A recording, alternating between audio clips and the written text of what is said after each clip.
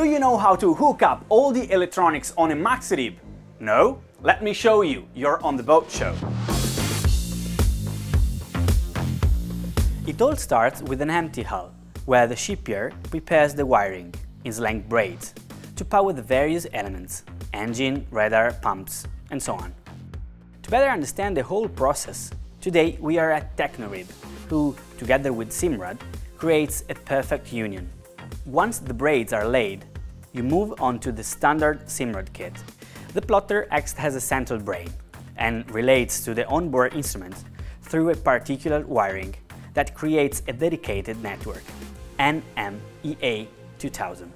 Through these T-connectors, the onboard instrumentation enters the NMEA network to then reach the plotter which, processing the signal, reproduces the data on the screens.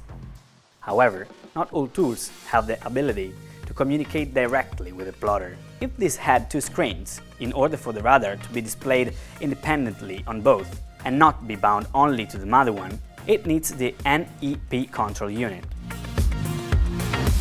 The engine, Mercury in this case, in order to communicate to its full potential with the plotter, needs his dedicated interface, which is then reconnected to the NMEA network of the entire system.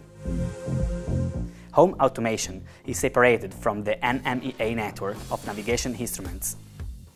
Lights, wipers, horn are all utilities conveyed to the EGON control unit, which carry the signal through their NMEA network, dedicated to the OP box model, a separated brain which processes the data and communicates with the central plotter.